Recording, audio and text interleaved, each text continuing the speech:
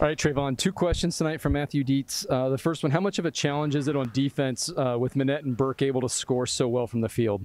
They're 2 good players, so it was kind of challenging for our defense to make adjustments, find them, make sure they didn't get any open shots. So they're good players, so I'll give them respect. Next question, final question from Matthew. What do you feel this team, NKU, has the potential to improve on at the halfway point in the season? Defensively, we just got to get better in rebounding. We're letting teams get too many second chance points, which is costing us games. All right, thank you, Trevon.